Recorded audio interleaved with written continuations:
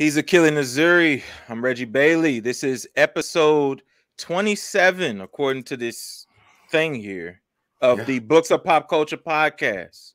Yes, Akili, how you feeling today, brother?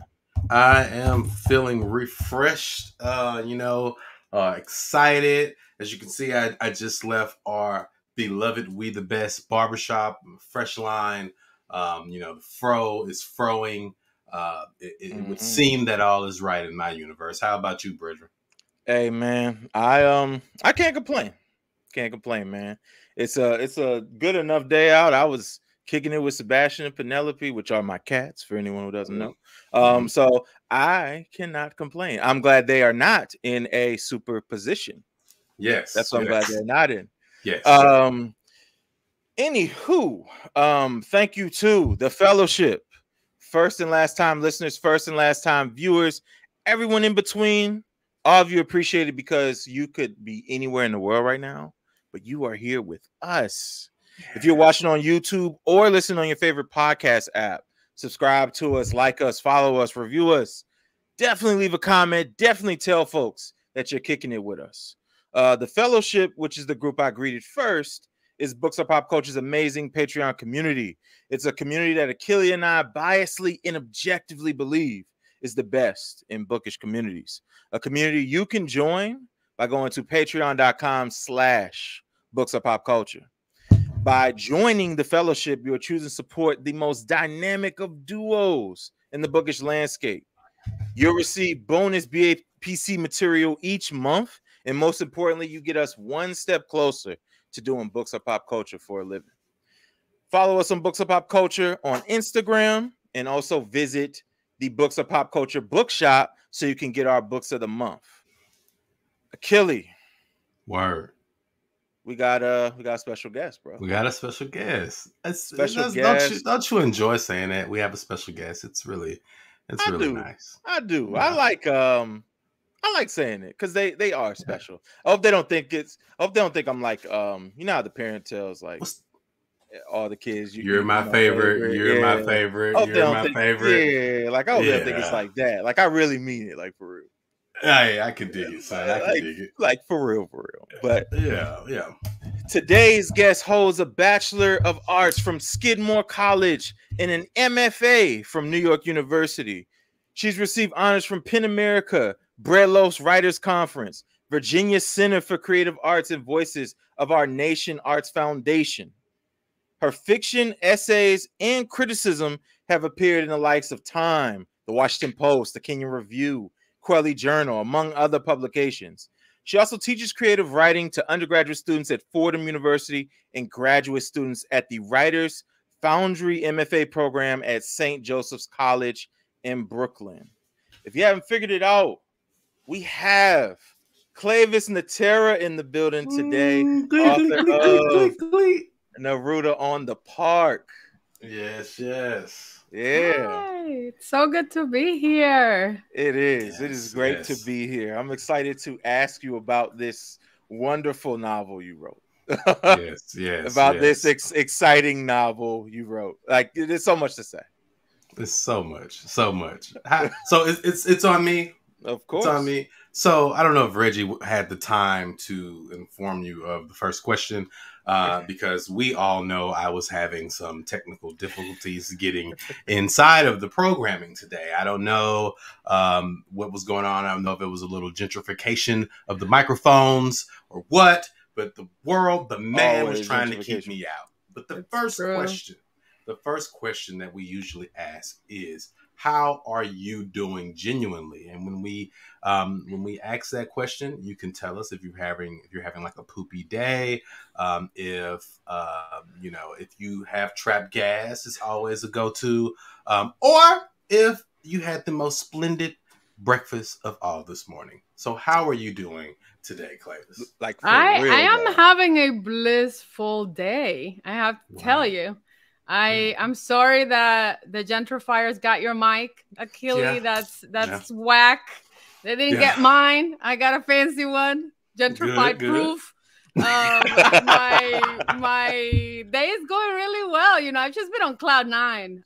For those who don't know me, it took me 15 years to get this book out into the world.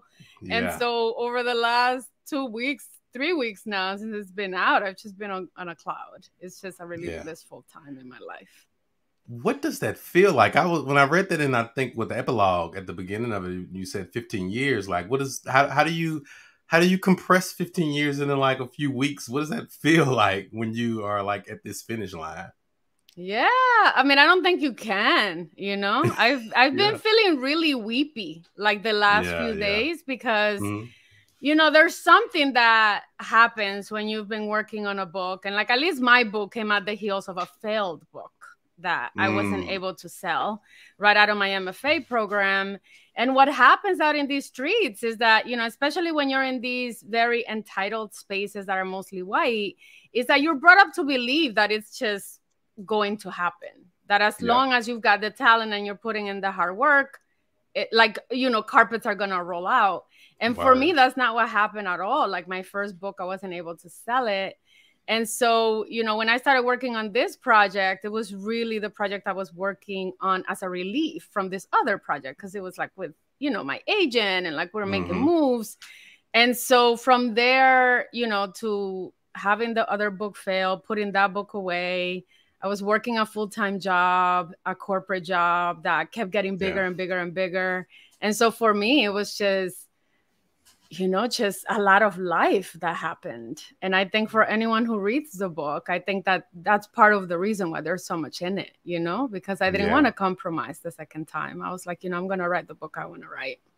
Word. Sure. That kind of segues into, I believe, Reggie's first general question. Reggie, you know, Cleyvis is really a writer. Remember, we were off the air yesterday and I was telling you that when you get your Rockefeller chain as a writer, they give you your Toni Morrison picture in the background.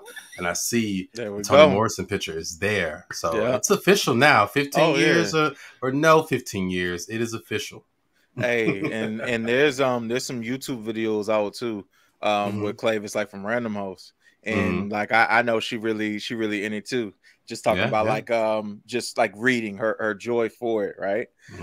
So the question that I ask here is, what is, and feel free to answer this in the plural, although I ask in the singular every time, what is the most important lesson you've learned about the business of writing, all things considered, I guess I should say?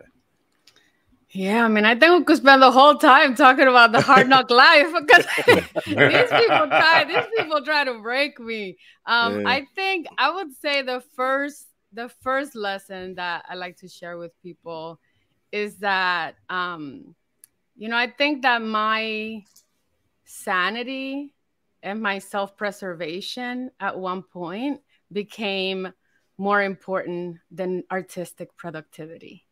And so, you know, there was a time when, you know, it's very hostile out there for writers of color. For me, you know, being an immigrant from the Dominican Republic, you know, it's been like a really interesting journey, because at a certain point, I remember like purposefully leaving the community, my community, which wasn't the right thing to do, my writing community, but just feeling like all of it hurt too much.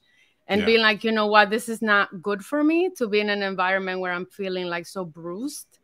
And so for many years, I was just working on my own. And, you know, the second learning I would say is that you actually can move forward as a writer without a community. So, you know, for me, it was both parts of it that are really critical that I would invite, you know, writers to think about, and people who are just out here trying to make it, whether it's through a podcast or a platform like the wonderful space the two of you are building, or just the rest of us that are trying to create. And Akili, I know you're working on your own book and following that path. And so there are just times when you got to like take your foot off the gas and like go away from the places and the people that will hurt you. And then there are times when you have to acknowledge that you can't really go anywhere without a community. And that's why I came back about 4 years ago, when I realized I couldn't do it by myself anymore. Yeah. Awesome. Every time I hear that, like every time I see like one of you guys say, well, it took me 15 years, 8 years, 7 years, I get like relaxed a little bit, because at first I was like, I need to be, but I think, so much of that experience gets into the writing, and it makes it, amazing like this book is. So I'm thankful to be in any sort of community with people like you. For sure. And I usually have like another tradition here, but I think what I'm gonna do today is revisit it later, because you actually transition into like a great set of questions I think Akili and I can ask you about Neruda, right? Huh? And one of them is about the characters' relationships to rest, right? Like you literally were just talking about how you chose your sanity over productivity, right? And what I have here is, Rest lives an interesting life in Neruda Park. Raina is opposed to it, says she cannot take over the world while she is asleep, she says. Luz recommends that Raina gets more rest, but while on a date with Hudson, said that we don't do that when she was asked to take a break from law, right? She then almost lost another gig later on because she mentioned the word balance during the interview, right? Then you got Elsebia comes up with a crime plan while she is sleeping, right? And the Tongues felt like their turn to sit down and protect the neighborhood was an opportunity for them to rest, right? So this question is a bit ironic, and that's why I love that I get to ask it. Can you speak to us further about the work you hope Rest is doing in Neruda Park? Man, I've been like daydreaming about these questions because y'all really bring them. This is so delightful and wonderful. I love that question. And no one has asked about rest. I mean, I think it's really interesting. First of all, being an immigrant, because I just remember from the time I got to this country, I was 10 years old. Somebody already gave me a job. I had to babysit somebody. And I was like, wait a minute. I haven't even gotten my zip code. I didn't even know where I lived. And I was already babysitting my little nieces and my cousins. And so, it's to me really interesting that I think so much of American exceptionalism and this idea of individual exceptionalism in this country is rooted in the idea of hard work. And for most of us that have been in corporate environments, we know that the higher up you go in the corporate ladder, the less you do. It's like you have more responsibility, and it's like the responsibility is, kind of like your expertise. And so I've had a lot of thoughts about this, because as I was climbing the corporate ladder, I worked in an insurance company for 2 decades before I quit my job a little bit, like a year and a half ago. I quit my job to pursue writing full time. And I just remember when I was really climbing aggressively, having this idea that, you don't slow down. The people who slow down are the people that get left behind. And when I think about, my Dominican culture, which is very different, in Dominican culture, I mean, things can be hard, but you're going to nap. You're going to have a good time. There's always going to be time to, when I go back to DR, I'm always amazed because even people who are in very dire economic situations are hanging out and having a good time. And it's really built into the culture, this idea of enjoyment, especially sensual or physical enjoyment. And so, for me, I really wanted to have my characters, especially Luz and Eusebia. I wanted these 2 characters to really be confronted with the idea of what does it mean to achieve personal liberation? What does it mean to fight for your home or for purpose, which is, a question they both are grappling with. And then how does it feature? Because, for Luz, she falls in love with this white, rich developer of this building. And they're spending a lot of sexy time in bed. You know what I mean? A lot of what's happening there. It's in this concept of you find your path through bliss and enjoyment, right? Versus her mother's not sleeping very much when she comes up with this. Yeah. Did you like Hudson, Reggie? I like Hudson in the sense that I like his character in a book. Okay. Hudson definitely makes a book more interesting. Would I kick it with Hudson? Probably not. But probably not. I'm grateful that Neruda on the Park had Hudson. Okay. Yeah. I hated him a lot. I was hating on him. I wasn't enjoying Hudson. I mean, like you said, we needed Hudson. Yeah. But I wanted to help them push Hudson out. In fact, I joined the ranks of Eusebia's plan. It was me helping destroy the neighborhood, unfortunately. And I wrote, you know, Hudson go home in an alleyway. That was me. I mean, if anything, I was ready to fight Liam. Oh, yeah. Liam definitely catch them hands. But I feel like Liam's supposed to know better. I feel like the reason he doesn't is because someone made him catch the hand so many times growing up that he becomes who he becomes. Yeah. But it's on me now, and I want to take this concept of hustle culture a little bit further. Me and Reggie were talking about this just last night. It'll come out tomorrow. But Trisha Hersey has this work called the Nap Ministry. Have you heard about that at all? Yes. Yeah. And this concept of rest as resistance.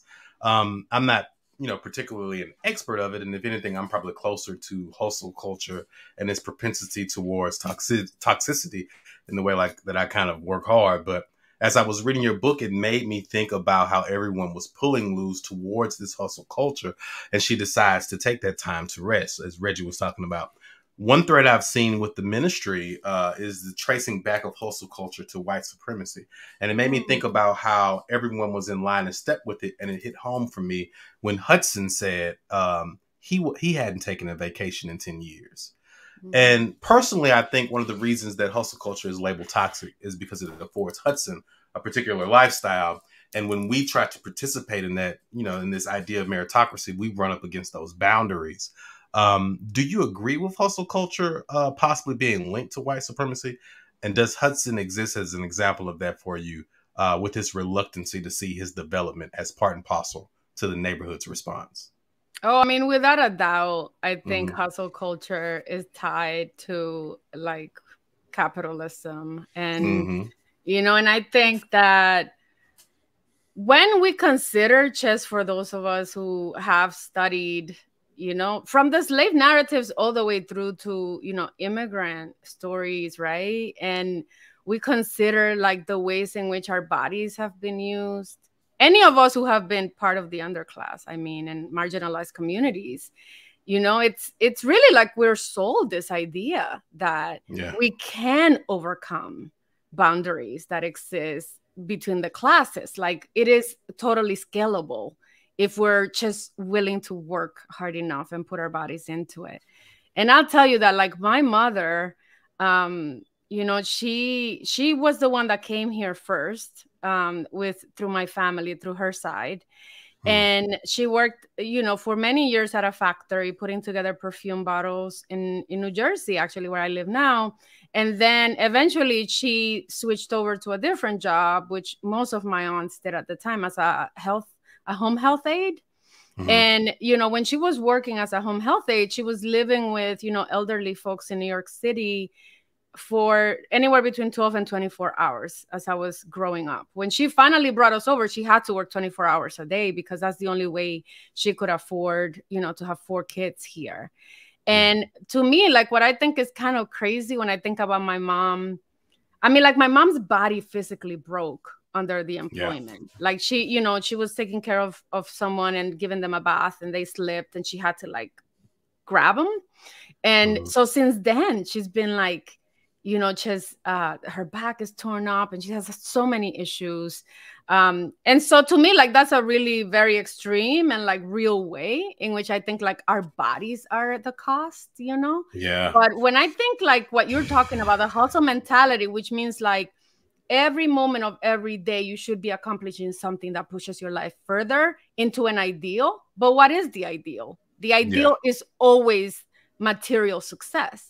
We're never like, oh, put on all your time into bettering your community or tutoring children that need it or helping the elderly get a meal. I mean, when we're talking about hustling, we're talking about Mercedes-Benz and, you know, all these things, right? Like fancy shoes and fancy bags. So there is no doubt in my mind that there's this huge lie that most of us participate in because we know that like the more we have, the more that our life is considered worthy. That makes me think about when I have a question about it later, but it just brings up that scene that Reggie was alluding to with Liam, because everybody in there is complicit. You know, everybody there is taking part in this lie and the perpetuation of it. So yeah. Thank you for that response. No, and that just like I'm just stuck on the part where you're like, you know, no one is doing it for, like, I guess, non-material success, right? Mm-hmm. I would argue that a lot of people think success without material isn't success. Yeah. Right. So yeah, that's just I appreciate your answer too. Long-winded way of saying that. So going back a little bit, on the first page of Neruda Park, I found this funny because I recently experienced this, right? Eusebia, who is, you know, Luz's mother, for those who, you know, haven't read yet, has this reluctancy towards calling Luz black. She'll instead use a phrase like "hardly any milk there," and I bring this up because recently, right, I was traveling a little bit, and when I went to the airport, I had to take a shuttle. I parked my car somewhere where there was a shuttle, and they had to take me to the airport. So when I got to the airport and I was finally getting in line, checking in, right, I checked for my phone because it was a line. I was just going to play on my phone for a little bit while I was waiting. I realized I didn't have my phone with me. So I ended up going outside. I ended up, you know, finding a shuttle, right? And when I found the shuttle, you know, I told him, like, yo, you know, I was in one of your other cars. It's the same company. Here's the card right here. You know, whatever, right? So the person who drove me from the shuttle to the airport was a black dude, but it was a white dude who I caught on the street, and he was like, "Who drove you?" I didn't know the guy's name, right? But what he was trying to describe other people, was he was like, was he this? Was he that? I was like, he was big and black like I am. Like, I said it like that because I was like, why are you so scared to say black? Right? And that scene made me think of that, right? And I wanted you to speak to us just about the reluctancy to say black within this community we see at Northrop Park, right? And just the commentary you're hoping to make with said reluctancy.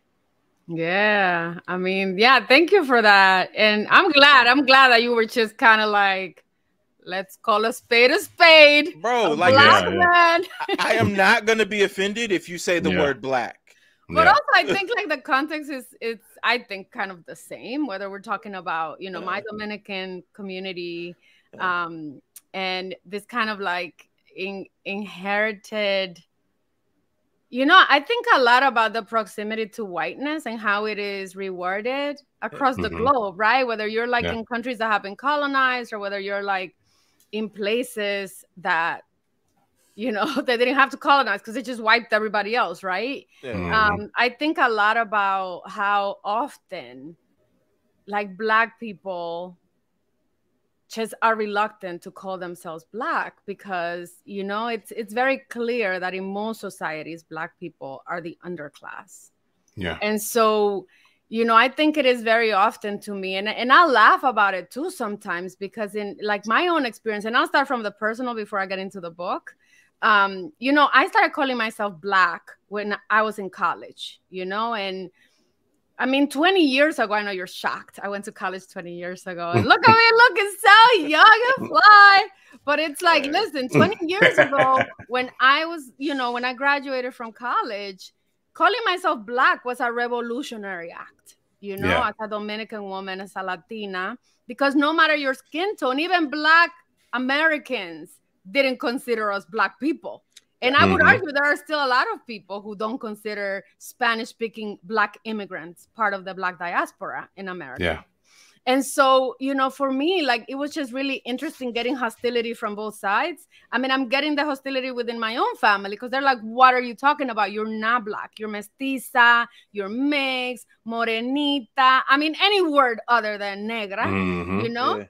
And when I started pushing up against it and being like, I think it's beautiful. I cut off all my hair. You know, I wanted to grow a natural. And then it was like, why are you trying to be black? Like, you're also white. You're also from like Spanish descendancy, right? And so the idea that I was like, I mean, look at me. I think like the Black people won out in this body. You know what I mean? Like, and so this idea that you're like supposed to align yourself with whiteness because it'll make you safe. It's really what we're talking about here. And like, you know, what is the price of admission into whiteness in this country? Like, you align yourself with Blackness, and very often you're risking your body, your life.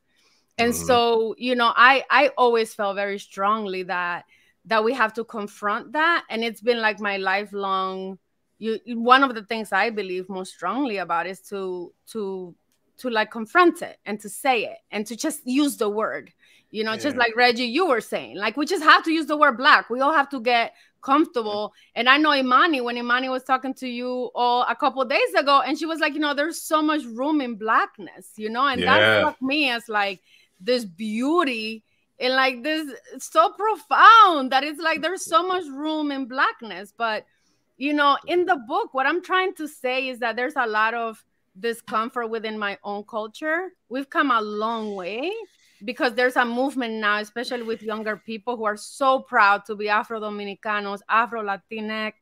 You know, there's just like this bubbling over of pride to like, you know, just take it and call it what it is. And, you know, all the parts of our histories that have been brutally erased, to say, no, we're going to discover them. We're going to reveal them. We're going to celebrate them. And I want that to be part of the conversation that comes out of my book.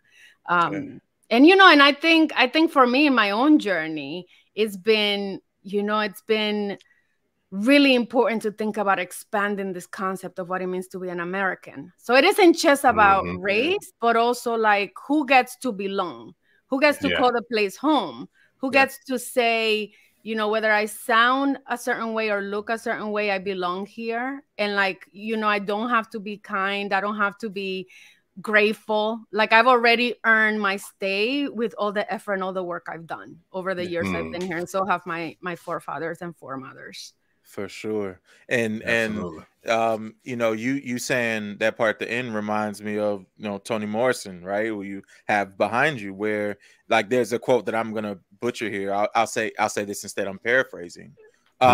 Where she says, you know, if you're white, you're just American, but everybody else is a hyphen. Right? And nonetheless, right? Even though like I don't, you know, I just consider myself a Black American. I don't put no hyphen, I put a space between it, but you know, whatever. It's just like I know I belong here, and I'm glad that also you know too, you know, and just I'm sure everybody in here know we belong here, and it ain't nothing nobody can do about that. Word. Is it on me, Reggie?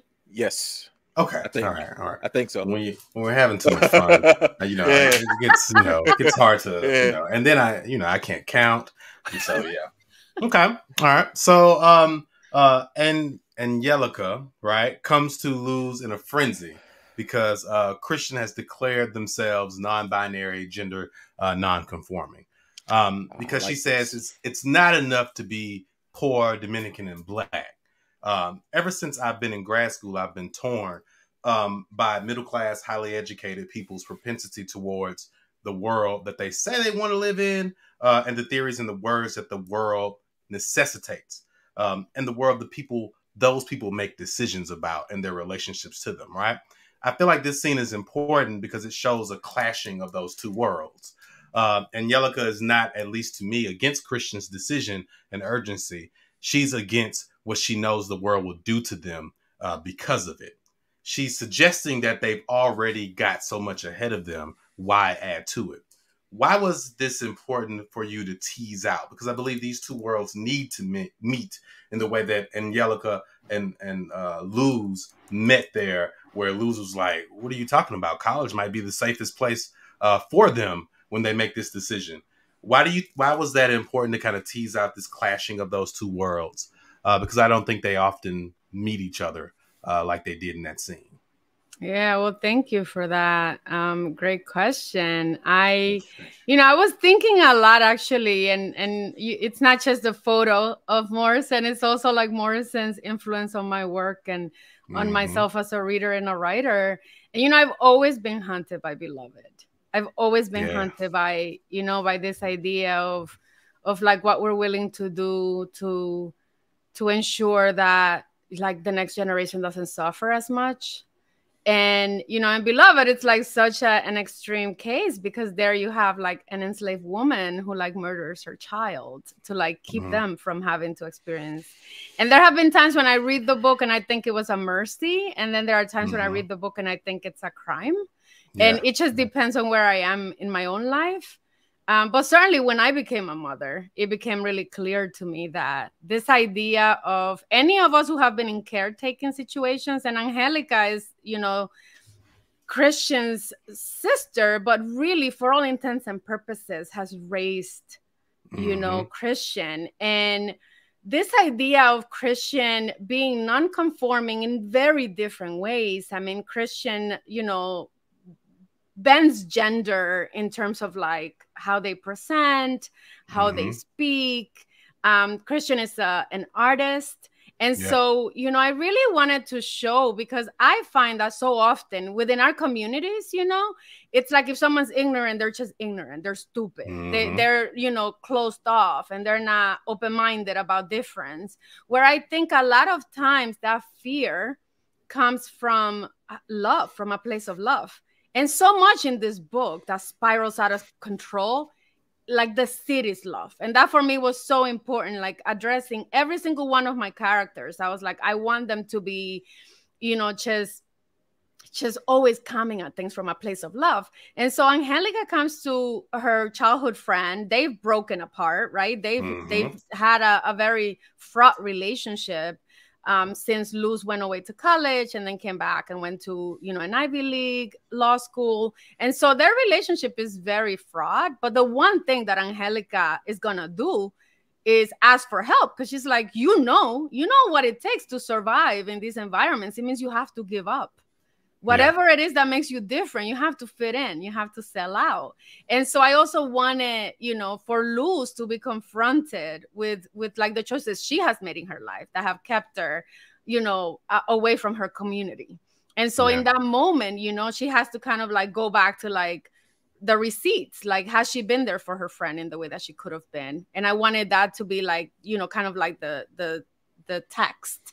And then the subtext is, you know, about this request from her best friend to like help, you know, and Angelica cannot give in to, you know, the pronouns, right? She's kind of like him, and Luz is like they, like it's not that hard, like respect. And so, you know, for me, it's just so much of it. And I think when we think about the richness of, you know, the bodies of work of people like Toni Morrison and, you know, Jasmine Ward and, you know, some of the people that I love, Julia Alvarez, like I think they've always been able to expose the tensions within our community without feeling like we have to come up with an answer. I mean, as a writer, I don't really have the answer, but I really want to put it there to be like, what gets in our way? And if we all agree that it's love is the seed, let's kind of like deal with that from a place of love and acceptance. Yes. Reggie, go ahead, because I got something to say about something you gonna say later. It's just like I think of so D. Watkins, who's the author of a book that just came out called Black Boy Smile. He's also an author of another book I've read called We Speak for Ourselves. And one thing that he talks about a lot is like the access to information and how that is a privilege. There's this essay that came out in 2014 he wrote called Too Poor for Pop Culture. And it just, I can't quote it verbatim or anything like that, but basically, you know, he talks about how, you know, some people he may go up to who are just caught up in the grind, caught up in the hustle, and try to show them like this meme. At the time, they might say, what's a meme? You know, right? And it's just like, it's the same thing sometimes with just these ideas we have about around race, gender, class, and everything. What so many people are trying to do, because I try to do it, is just pay the bills. So I have like, you know, all these books around me and stuff, right? And I try my best to read them. So by all means, I've been exposed to things that I wouldn't have known otherwise. But I was telling Akili last night, we mentioned we was recording yesterday. I was telling him I learned about the word patriarchy, its existence, probably like in 2016. But I didn't learn what it meant for real until about 2017. So it's just like we have to consider that like everyone is just living a life, and that life is a journey, and that journey is going to take different amount of times for you to get to like complicated, sophisticated ideas. Yeah, but I would even go a little bit beyond that, that this idea that people that are more educated are more open-minded is false. I mean, it isn't true. Like, we wouldn't be in like the shitty hellhole we are as a country if this were true. If people were open. I mean, think about what happens to Black trans people in this country. I mean, unfathomable. So anytime that I think about this idea that there's like more kindness and more acceptance the more educated you are, or that somehow education means more humanity, which is often what we're talking about. It's just not true. It's not true. Yeah, that makes me think about because that's what I think I'm trying to get at, because I've been talking about this for a while, right? Because like when you're in those rooms with these people who are educated, right, and you're talking about things that affect those people in those communities, it seems like the education is making them more hard and callous, right? And then they're the ones that get to make the decisions. And it makes me think about Chantal was talking about this concept too, right? Like it's just, like you said, it's just not true, right? And I think that what this scene gets at is that the marrow of that, right? Where it just opens that up and allows it to kind of be seen, right? Yeah. I think that's something when I was talking about when I was like, go ahead, Reggie, that's something that Reggie has a question about in terms of Morrison. And I think it's so cool because when you think about this, what I was saying about like writers having Morrison in the background and Baldwin in the background and these other writers in the background, they're saints, right? Like they're like almost like patron saints of writing. So I hope Reggie kind of goes into that question soon. But I think that's something to be said about when you do see that in the background of a writer who's created something like these scenes in this book. Go ahead, Reggie. I'm gonna definitely follow. Head that way. All right. Yeah, I'm gonna follow this path that's been laid out for me. So an alley-oop is an alley-oop. Yeah, of course, man. Of course. And as a basketball fan, we dunk those.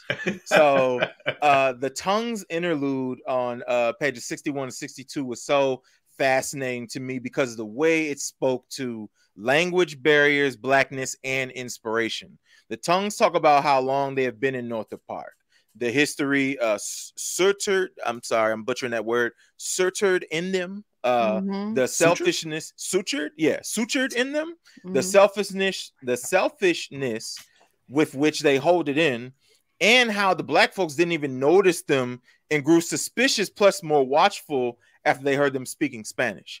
But even with the language barriers, the Tongues knew implicitly when it was their time to protect Northrop Park. And it was always women. Can you speak to us further about the complex life lived by the language barrier in Northrop Park?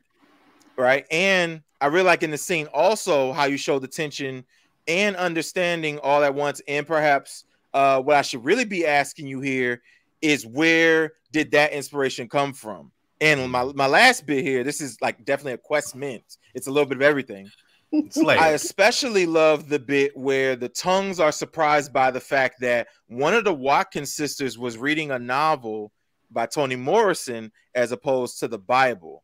I just kind of like what I believe that symbolizes, and I just want you to talk about everything I said, if it's even coherent.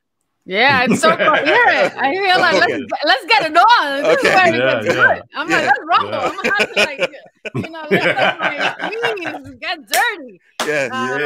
Yes, I think I love this question. I mean, listen, like, first of all, this whole idea of like the complexities of solidarity, because of language, and I all the time think about it, how when I travel, and I travel quite a bit. I mean, I love leaving the country. I love traveling around the United States. And, there's this warmth, right, in Black communities where like they fold you in.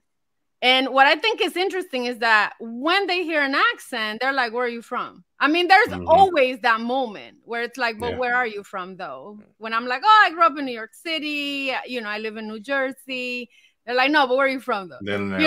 And there's always like a moment of tension where it's like, you're not from here. And that's the tension that I wanted to introduce into this idea of like how we as Black people can sometimes fall in line and do like the work of, like the cis hetero white patriarchal society for, you know, for the systems. Like we become tools ourselves by believing that the differences between us, whether it's language or, you know, sometimes it's cultural, because there are differences that are culturally driven. And so for me, like that was one aspect of it that I really wanted to explore. For me, like the inspiration is that I grew up in Harlem. I mean, I grew up in New York City. My entire childhood, I was going to schools that were predominantly Black. And, you know, by Black, I mean African-American Black American. And so, you know, it was to me really interesting where like I could be in a line where like I might be the darkest person in a line with like, you know, kids that were like born here, grew up here, whose descendants were here. And there was always the sense that I was the outsider, right? Because I was the newly arrived immigrant, and maybe I didn't speak I didn't speak English at the time when we arrived. And so, you know, it wasn't really until I got to college where like I had friends that were from Trinidad and friends that, you know, grew up here in Manhattan. I had one of my best friends like grew up right down the block from me in Harlem. And where like, you know, when we were in a community where like it was predominantly white, it became real clear that we were one community, right? Like the way that we're gonna make it was only if we were bonding together and binding ourselves to each other. And so, you know, I'm always really, really interested in thinking about the ways in which the weight of caring for our community so often fall to women. And, you know, like going back to your first question about rest, it's also like thankless, unpaid, unappreciated work, because it's like all the work. I mean, the whole mess that happened with like the elections, you know, who fixed it? Black women, right? And then it's like all of a sudden when you think about like some of the people who are under the most threat in this country, they're Black women, right? Who are like the least be protected, who aren't allowed to be children even, you know? There's like so much work that has been done around, you know, just how young children and young girls and young boys also are like always considered adults, you know, in the eyes of the justice system. And so for me, I just really wanted to be really clear that like my alignment as not just a writer, but as a human being in this country, my legacy, like anything that I, you know, anything, any privilege that today, those of us who come into this country looking like me and everybody else, as a matter of fact, you know, it happens because of Black people in this country, because of what happened through, you know, civil rights movement. And so, you know, I just wanted to make it really clear that the tongues, you know, they themselves have some real issues with acceptance. You know, they find Luz very suspicious because, you know, she has kind of left the community in pursuit of material wealth. And, you know, but they also are tied to this legacy of community service and of community care. Yeah.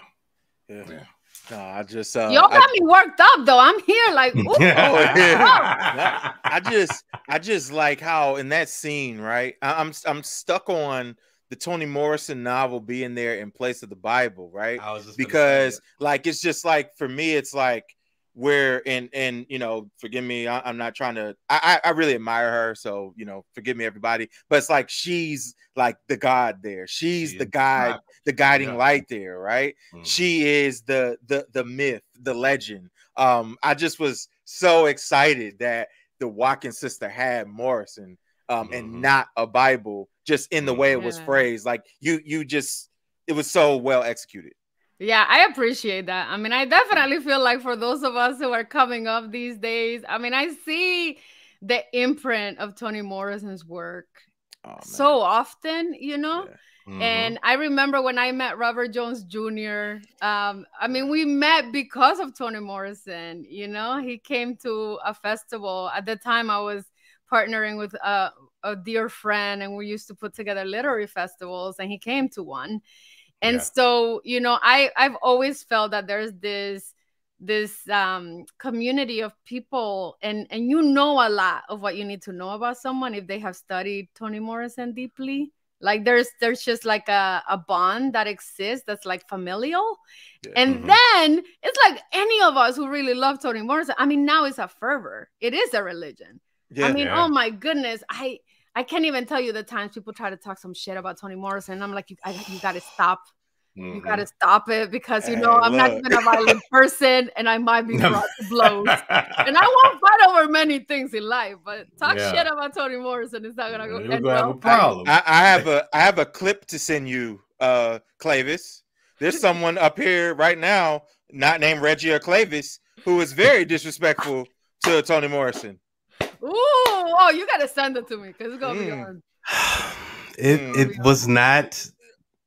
It was not of my own volition. I was pushed to this. You were pushed? Yeah, I was pushed. Yeah. He's just... Actually, you cannot not be accountable. We need, first of all, we're gonna invite you back into the fold, but the first thing is repentance. Okay? Yes. You gotta repent. Yeah. I am gonna read that particular book again. But you know. We'll see. Like I said, I'm not gonna say anything. I'm gonna just send you the video, and whatever happens, happens. I love. Hey, I don't know nothing. All I did was send the video. Cleyvis says send it immediately. I'm ready to do it in real time now. Well. Don't worry, Akili. Go ahead and find your question, brother. I was going to say my next question. Yeah, go ahead and find your question. I'm gonna send it in real time, like she said. So we've been hinting at this particular thing in some of the questions we've talked about, and specifically in the scene that I mentioned earlier. Luz wonders to herself how to do a list of things after that scene, and one of them is how to ask forgiveness when you aren't sorry for moving on, for leaving them behind. I think this speaks to her and Yelika's relationship, but also her relationship to the community as well. Upward mobility in our communities often necessitates a certain responsibility to that community once you leave. But no one talks about the strain it takes on those who make that move. How does Luz show the importance of negotiating that space when you do seek opportunities outside of your community? And then you come back, right? Because everybody expects her to literally be like a lawyer on retainer. Right. So how does she show the importance of negotiating that space for you?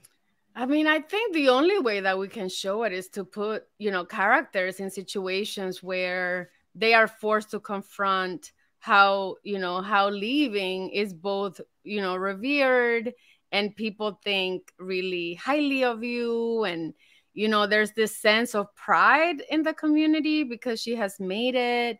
But then there's also that tension, and we see it with Angelica, we see it with the Tongs, right? We see it even between her parents, that there's like that level of tension. And so for me, like the first necessity when it came to really showing the strain of class mobility was to show how disconnected, you know, Luz is, how lonely she is. And so my device was to really think about the emptiness that lives inside of her and to like call it out, because she's living with this sense of emptiness.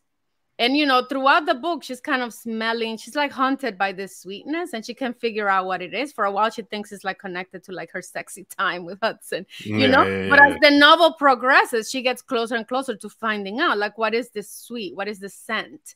And the scent is really tied to the community and to like her place in the community and what it means to be generous.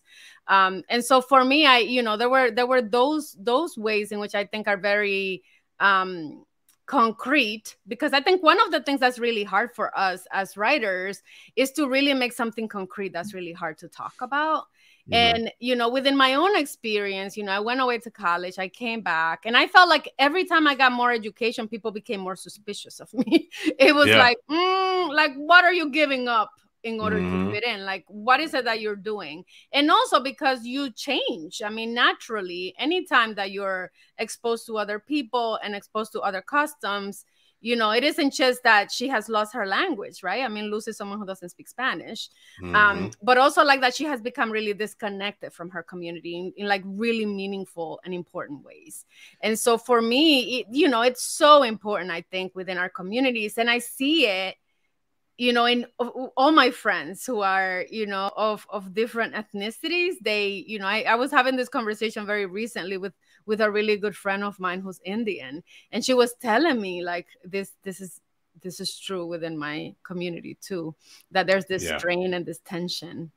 Yeah. No, it's so interesting. I thought about like my freshman year in college. I was with like another girlfriend at the time. And I'll never forget how we ended up like breaking up or whatever. But part of the reason was she was like, hey, like, I like this version of Reggie, that version of Reggie, blah, blah, blah. And I was like, I am still him, but I also have more layers because I'm now seeing new things. You know what I'm saying? And you saying that and you saying that made me think of that, but it also speaks to your ability to something that I think shines very brightly in this novel is your ability to show like contrasting views within a community. Like when we had Amani up, I know you mentioned that earlier, we were talking about the whole Black is not a monolith thing. And really no community is a monolith, right? And of course, and speaking of that, I want to ask you about surgery. Let's talk about surgeries. Let's talk about surgery. So I should find this question first before oh my God. This is the part where I want to be like, I want to see behind the curtain. Like I want to see your notes. I want to see like what because now I don't know how Reggie's is, but I got set up. I got a laptop over here. Make sure I find that word now because is it 6? Is it number 6? Is it? Let me see. Is it number 6? Yes, it is number 8. Actually, it was number 8 because it's from chapter 8. Okay, I found word. We live. You see in real time. This ain't edited. So chapter 8 was one of my favorite chapters to read because it showed the many ways in which body work / plastic surgery, whatever you want to call it, can be received. And it aligned very well with how the generations tend to view it. This resonated with me on a personal level, as I know personally 2 women who have flown out to the Dominican Republic to get work done on their body.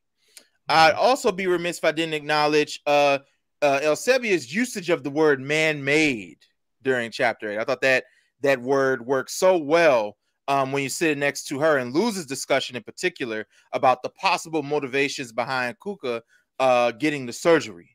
Can you speak to the work you hope the varying reactions to Kuka surgery does, and what each reaction is telling us about the women, if it is indeed telling us something? Thank you for that. Yes. Oh my goodness. First of all, Kuka is one of my favorite characters in the book. I love her too. I love Kuka. Kuka has decided she needs to get an entire body makeover. She's gonna DR to like a place where they'll help her lose a bunch of weight, and then they're gonna do this entire body makeover because her husband has a wandering eye, and she's found evidence of his infidelity, which is like all these women that have all these incredible bodies, and she has a sense that they're not totally natural, and so she feels like that is the impetus for her. And she, her sister Eusebia is, totally outraged because first of all, the weight gain was a trauma, right? So for me, it's also really important to be sure that we're not like being anti-fat, there's a lot of like beauty, I think, in like a body, all bodies. But in this situation, we know that, Kuka has arrived at the situation she is, which is a dangerous medical situation because of emotional trauma, right? And so when I think about, just how insane it is, and I know so many people who have, who have had surgery within my own community, within my own family, within, my friends. I also think that it's really bizarre because there was a time where like having surgery was like, it put you in like a very different place in society. It was like you were either a celebrity or you were like a sex worker, like it was, there weren't a lot of like everyday people doing what I consider to be more extreme surgery, which is where like it's very evident you've had it done. And so, that was one of the things that changed really drastically during the time that I was writing this book. I mean, this was always one of the themes that I was interested in exploring. It's, the unrealistic beauty standards and how absurd they are. Like nobody can win is the point. You know, like we're all supposed to be deeply unhappy with our bodies, especially women, right? Because I think, you know, it is a distraction. It is meant to be the distraction that keeps us from really focusing on more important things. And it's a multi-billion-dollar industry. So it's the same kind of underpinning, right? Like the same thing that's destroying the community, this force of capitalism that's destroying the community, is the same thing that, you know, is affecting the women's sense of self. And the other part, though, for me is that I also feel like it's very complicated, because I know people who have had surgery and where it was really the right thing for them to do, where it has like made them feel at home in their bodies, where they felt, you know, they couldn't function, they couldn't, you know, they couldn't do it. And, you know, doing whatever they needed to do brought them to a place of peace. And I support that. But then at the same time, I just want us all, like whether you're a woman or whether you're not, you know, whether you're someone who decides to do something to your body, I just want people to think about what is the force behind it. Not within your own life feeling unhappy, but why is it that we are so constantly made to feel that there's no right way to be, and that the answer is provided by paying for something to be done to us? Yeah. Because I think it's a thing that Luce brings up a lot throughout the book. It's like you want us to chase these beauty standards, but then we get talked about for actually reaching for those standards. And so, like you said, it's like nobody can win regardless, right? In that what do they call it, rat race. And the worst person to listen to when it comes to like getting advice or confirmation with surgery is a man too. And I can say this as a cis hetero man, because like, you know, me and my brethren are just not reliable. Like, no matter what you bring to the table, we're going to find something that we don't like. So if you get the surgery, they're going to say, oh, you're not natural. But then if you're natural, it's going to say, oh, you know, we don't like this about you or that about you. And it's just like, don't listen. If you are a woman who is into men, do not listen to men when it comes to what you want to do with your body. If a man's motivating you, I'm sorry, that is the wrong guide. All right. Let's see. Thank you for saying that. I think that's really important for us also to be truthful about these things, you know? Seriously. Oh yeah. Let's see. Do I want to go? Let's go here. Okay. The people who love you most are the ones who will do their best to control you. Love that quote. Even though I hate Hudson, still, I can't get over this amazing line.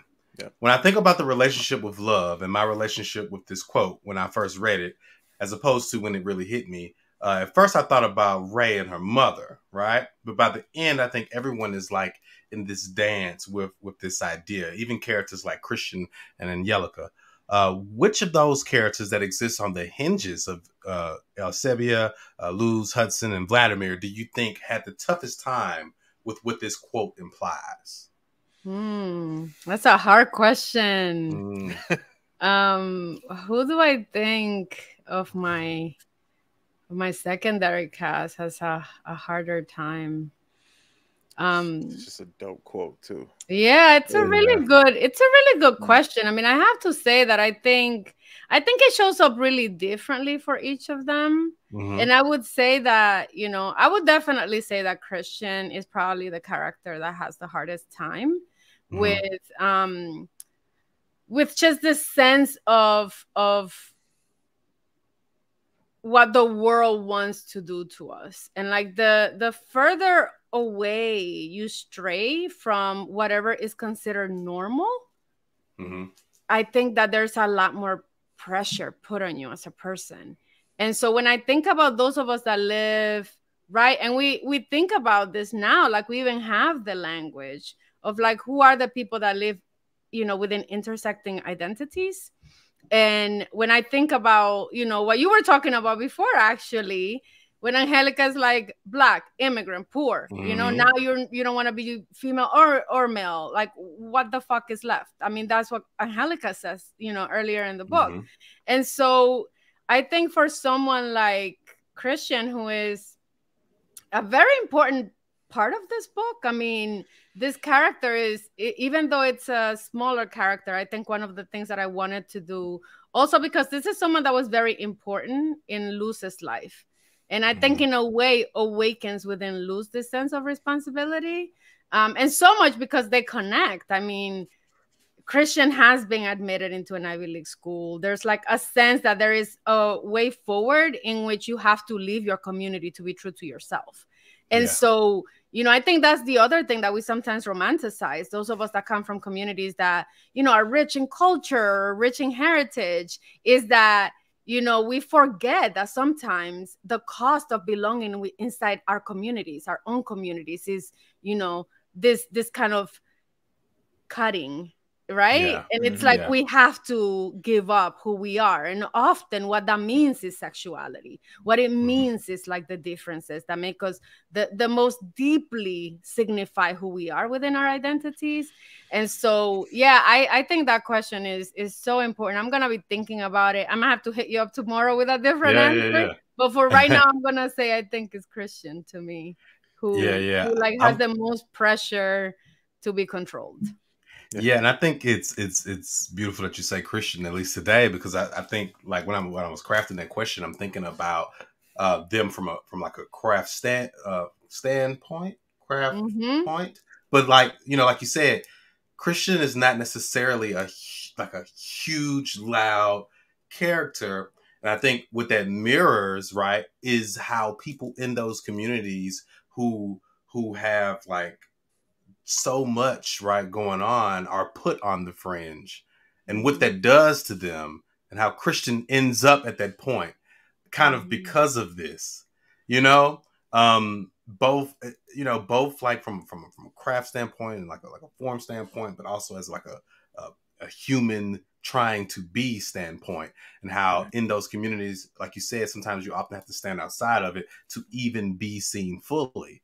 Right. And so I was just like, I think it would have to be Christian when I was crafting it, you know? So yeah. But I'm looking forward to who else it could be. Because like you said, everybody has a relationship with that quote. Yeah.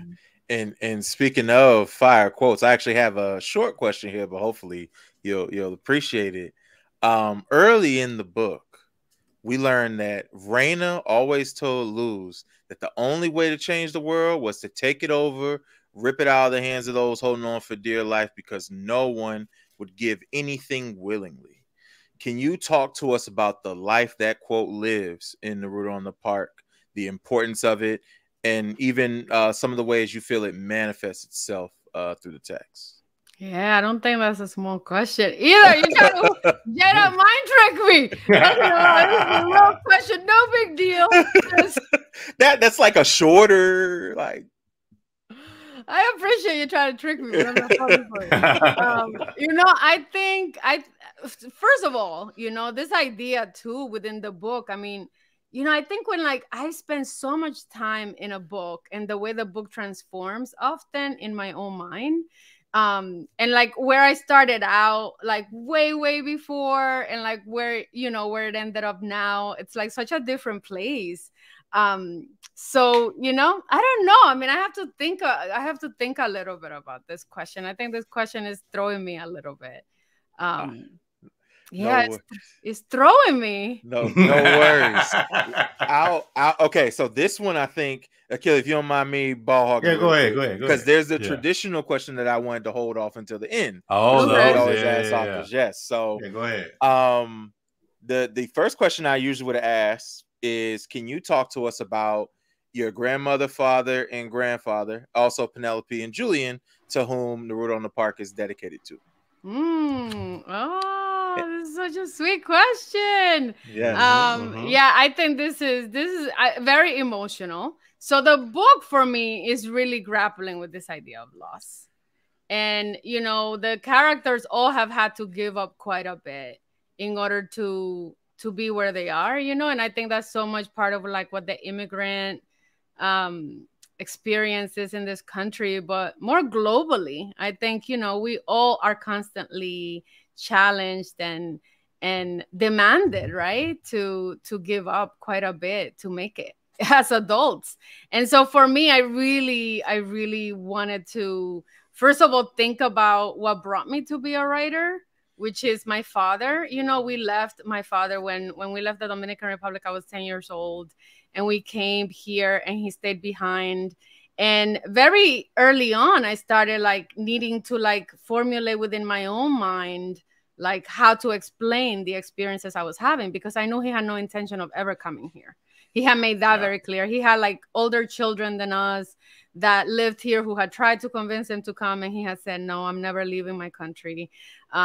And so, you know, I always really like that seed of me being a writer comes back to me to like calling centers when I had to call my father. And, you know, we only had a couple of minutes because it was something crazy, like $1 a minute back then. And for people that didn't have a lot of money, it was very cost prohibitive to like stay in touch with people.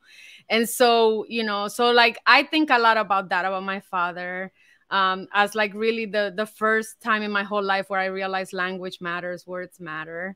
My grandmother and my grandfather, you know, were both like giants in my life. You know, like my grandfather was a farmer, and you know, the way that my family came upon land, which is in the Dominican Republic, you know, like a source of wealth and status, is because, you know, there were like some European, this is something I really have to dig into, but it was like there were European people who like had ownership of the land or were granted the ability to like portion of the land from the part of the country where we're from. And they were making choices about who should get it.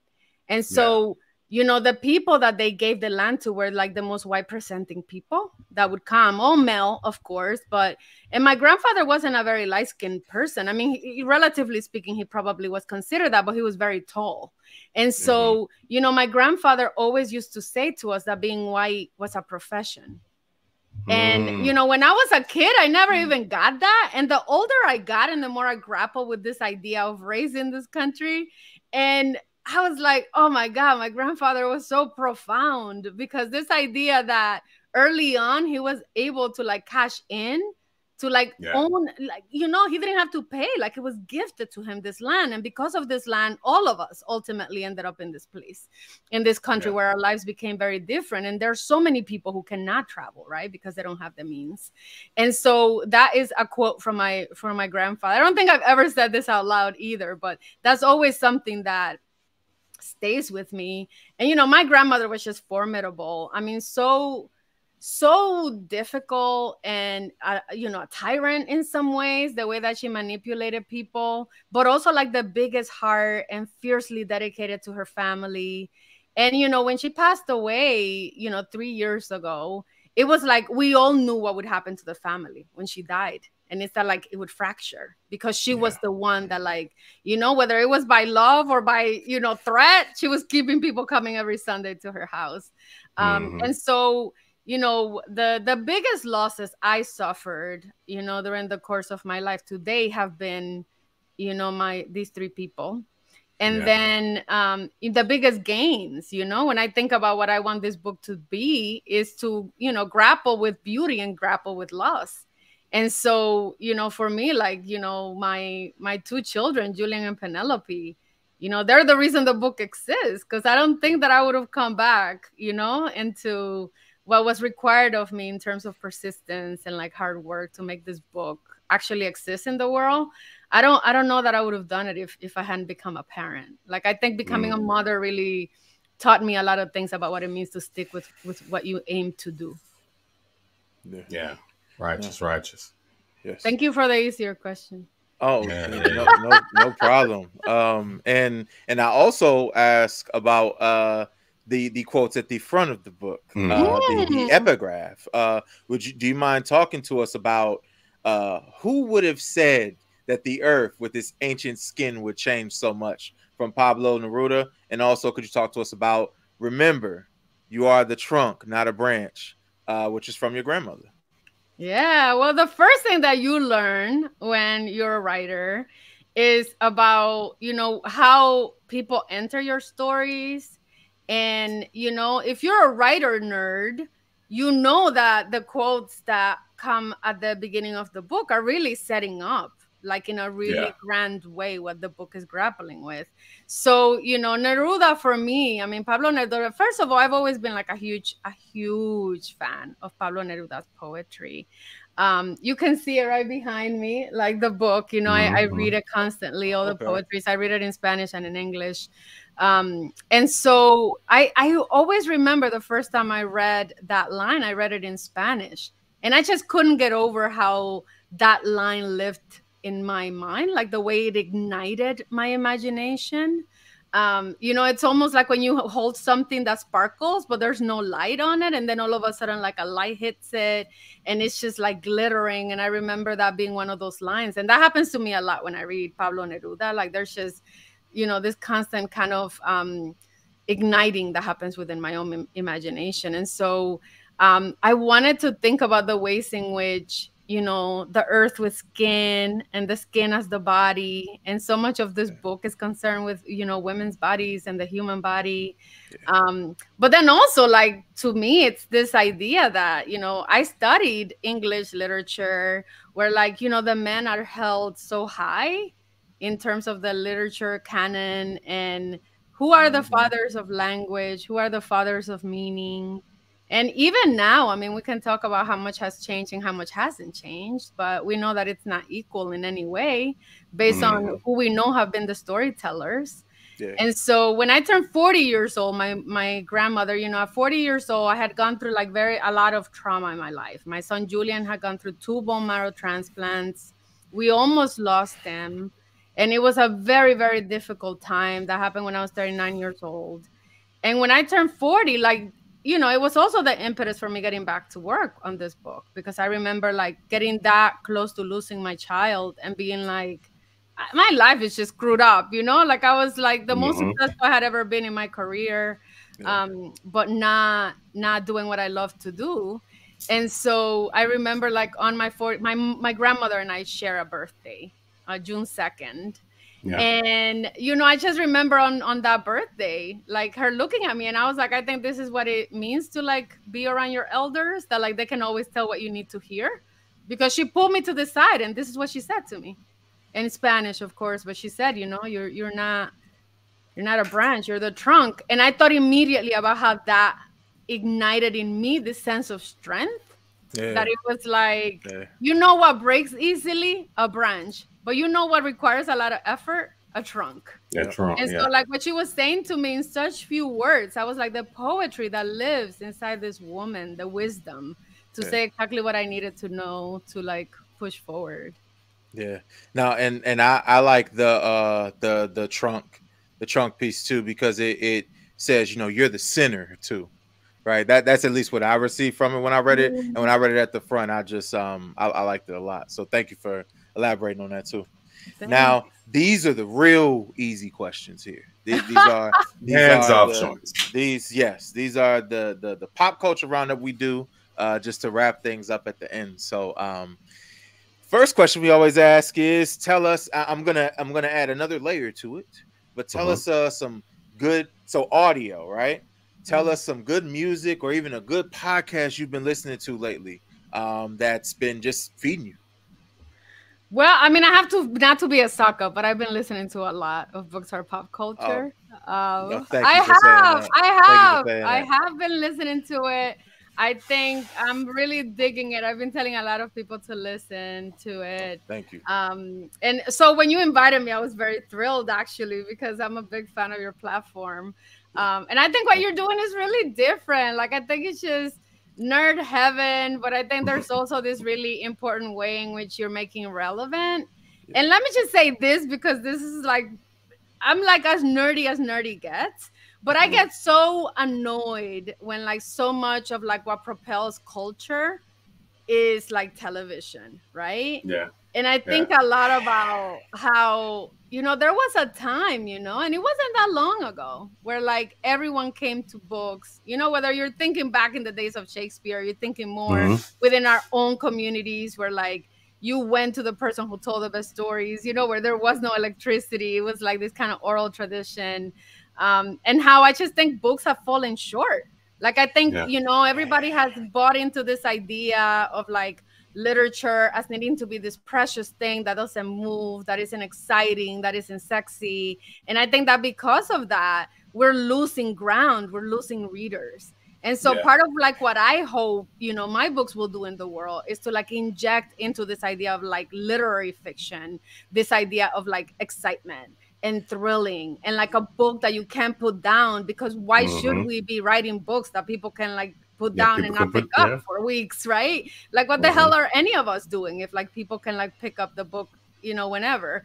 So I just, you know, I love that so much of what you're doing within this platform is making it relevant, making books relevant, and I admire that a lot. Thank you. No, thank you so much for saying that. Made even the pop culture question deep. Yeah. Hey, look. Now, I mean, and it's I might even have to talk to you further about that off camera. But thank you. That means so much, truly. I might skip the TV piece. What are you watching on TV? Based off, I watch TV all the time. Don't let me fool you. Should I? Is it safe here to ask that? Listen, we contain multitudes. Yeah. There's so much space in blackness. Yes, there is. Okay, I just had to make sure that it was safe first before I. So I binge a lot of television. Any good TV or movies you've come across recently? Well, I have to say I do, and I feel like I don't know which of the episodes it was that the two of you were talking about how it's almost like an embarrassment of riches when you think about all of the. I also, Akili, I couldn't believe when you were like, you've never watched Insecure. I was like, what? Oh yeah. Still, nah. What in the world is happening? But, you know, I think about that a lot because, you know, my husband is very much into like thrillers and scary stuff.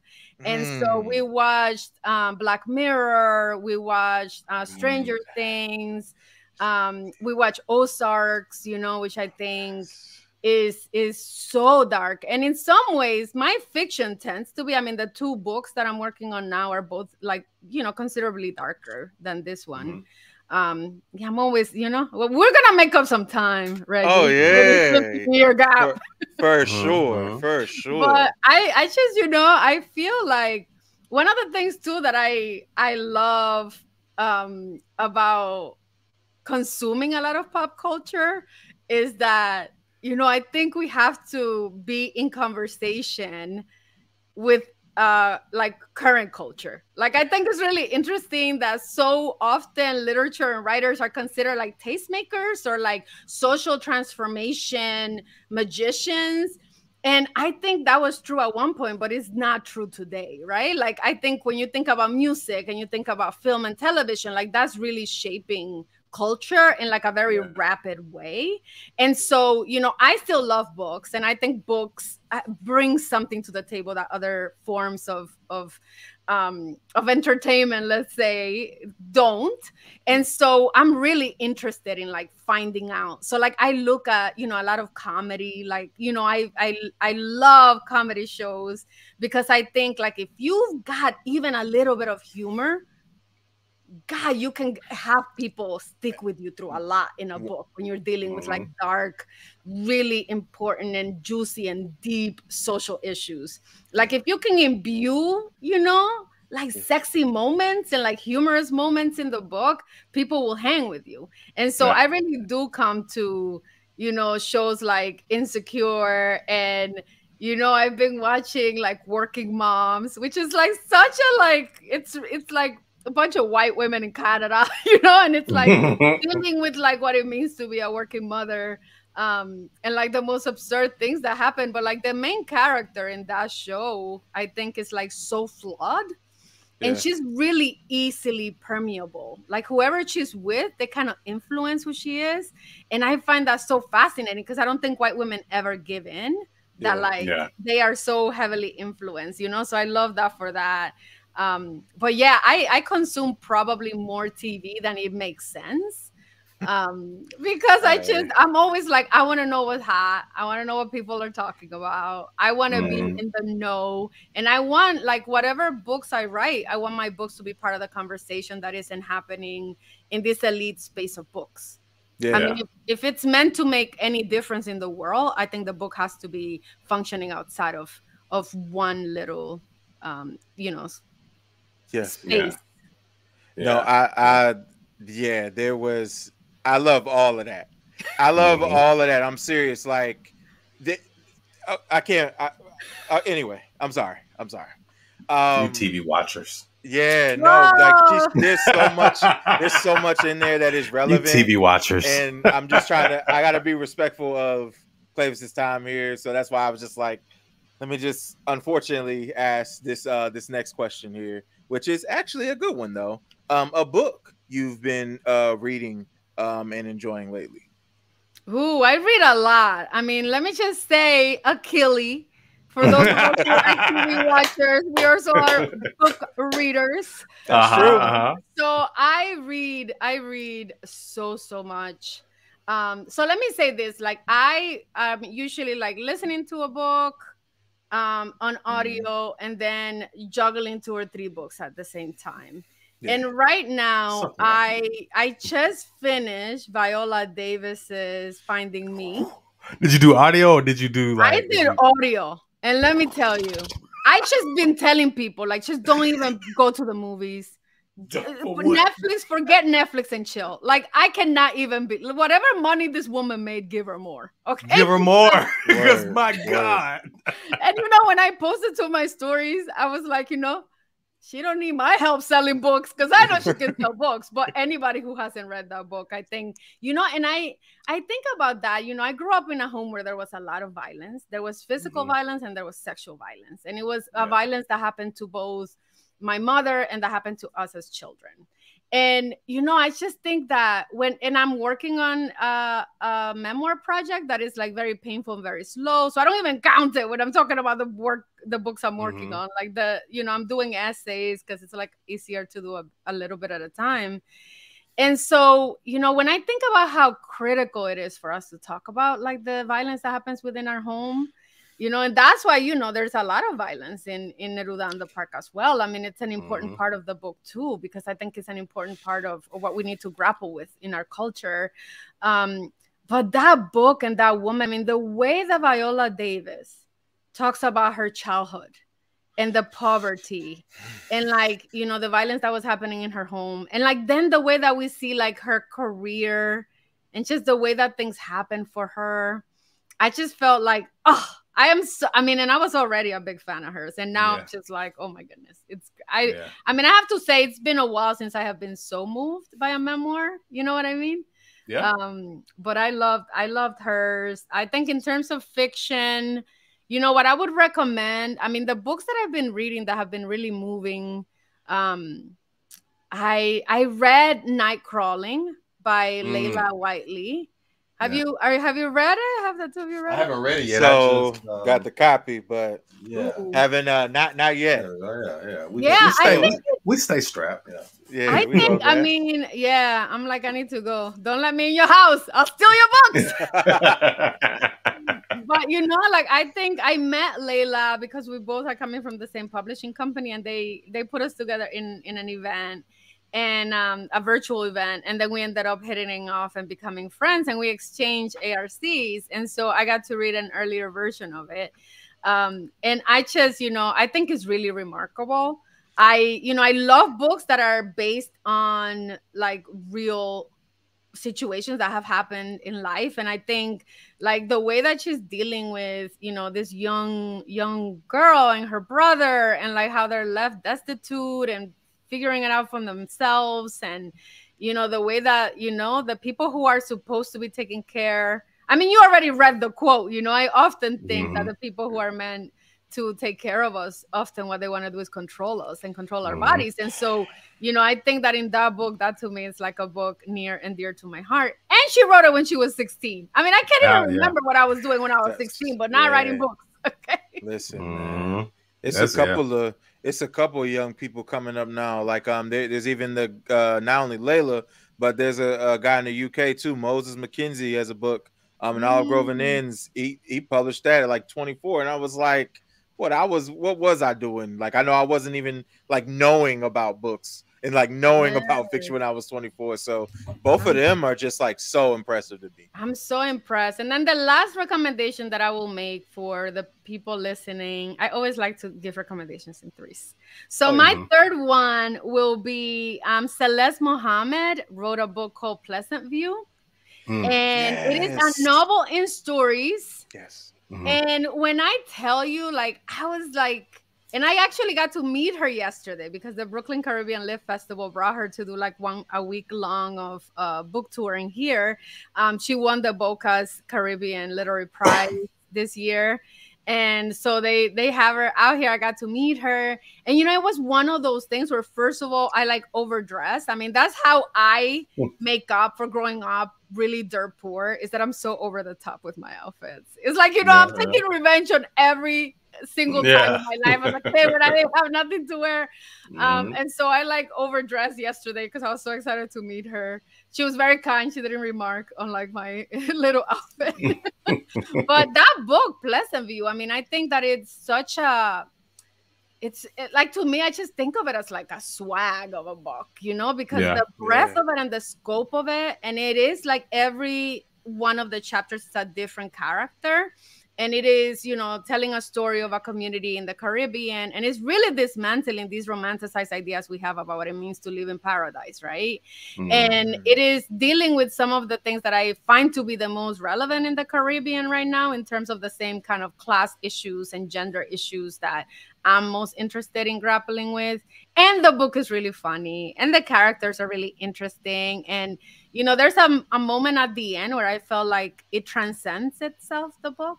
Like it does something really complicated that I won't ruin it for readers, but I think it's one of those books where it's like, oh, this person is working on just a different level, and I want to read it because I want to learn how to do it. Word. Well, I know I'm sold. Now, let's see. Let's see what... I mean, I have it and all that, but yeah, like that, it definitely done like hop, skipped, and jumped a couple things. No disrespect, but it definitely done hop, skipped, and jumped a couple things. Okay. Is it on me now, Reggie? Yes, sir. All right. Tell us who you would like to see as a guest on Books Are Pop Culture. But the caveat is this person has to be someone who you would be willing to help us connect with in the event that we may need help getting connected. Oh yeah, I wanna think about somebody really good. I like this question actually. I like how, and so let's make sure it isn't someone you've already had here, because I would love to hear you talk with Donnie Walton. Have you talked to Donnie? Yeah, so we had her back in our Instagram live day. She's I guess a BAPC OG. She's like, I'm like, first of all, everybody that I say you would have had her. Okay, so then I have to think about someone that maybe is more recent. I will say this though, Donnie Walton bigged up your book way back then too. So I just wanna. That is a nice full circle moment though. So I love Donnie, and I feel like her book. I mean, I'm so glad that it won. The Aspen. You know that it won the Aspen, but I also felt like she was robbed over the last year. I mean, we said the same thing. Oh, brilliant! Oh my goodness. Yeah, they acting like people just do voice like that every day, but that's a whole nother. That's a whole nother story. I mean, it is so masterful. But yeah, so I would say, what about my friend Xochitl Gonzalez? Olga Dies Dreaming. We have not had her. Listen, my friend Xochitl is so freaking fly. Like I just, you know, we were coming up together. You know, we both decided to come back into this writing business, you know, after we both turned 40. And her book, Olga Dies Dreaming, is like just one of my favorite books I've ever read. I think it just does all the things, you know, it's like unapologetically political. It is a page turner, like you can't turn it down. And I think it's like, you know, she was a wedding planner. And I think the way that she used her expertise, one of the things I tell my students, my writing, you know, students, is just like, don't shy away from like digging deeply into what you know. And, you know, for some of us, like for me, what I know from like the time I was 3 years old is food. I love food, and I've been observing people making food. So there's something that I think I can do when it comes to writing about food that like maybe others cannot. And I think, you know, and I think that there's something that I think is so exquisite about Olga Dies Dreaming in the way that Xochitl you know, kind of brings back like all the things she learned as a wedding planner and how it features in like, you know, what has happened to Puerto Rico in this country. So definitely, I think you need to have her. You need to have her. Okay. You know? Okay. Yeah. Hey, look, I agree with you. I agree. So this is probably the easiest question of them all. I promise. Okay. Right. How can people who, if for whatever reason today they are seeing Cleyvis Natera for the first time, how can they keep up with your journey? You know, whether that's your social media, website, where should people go to find the latest and greatest from Cleyvis Natera? Oh, thank you for that. I'm most active on Instagram, and so Cleyvis Natera there. And hang out with me in stories because I like put it all out there, you know, my workouts, my kids, my books that I'm reading. Nice. I try to keep like my posts on my wall actually pretty minimal and like business focused, I would say, like more book related or whatever is happening. I feel that. But you know, my personal self, I think I share most through stories in Instagram. Yeah. I was gonna say we all kind of on that wave actually. Yeah, I'm a little wild in the Insta stories. Yeah, because that's the only place you're gonna see Sebastian and Penelope. So you know, yeah. So that makes sense. Yeah. And I appreciate, you know, the pictures that you both post to your stories because I feel like, you know, it still amazes me that people just don't. I have much more engagement obviously in the last couple of months, but you know, people don't really stay on stories. So I love that too, that like the only people that get to see it are like over that one day. Like whoever catches it and then it's gone. It's a wrap. Yep. Sure. So if you're watching, go to the Books of Pop Culture Bookshop, which is bookshop.org/shop/Books of Pop Culture. Get your copy of Neruda on the Park from our list called Pieces That Hit, because this piece was hitting. It was hitting. Hitting. Cleyvis, thank you so much for joining us today. We appreciate your time, your answers, your book too. Like everything you said about like just basically, I guess what authors are asking, right? With the time investment of a book and making sure that it's unputdownable and like there was a word I saw on the back among your blurbs, which was propulsive. Neruda on the Park was all of that. So thank you for not only acknowledging that, but for like doing it for real. And for talking to us. She's Cleyvis Natera. He's Akili Reggie. I'm Reggie Bailey. This was episode 27 of the BAPC podcast. We'll see you next time. TV smiles.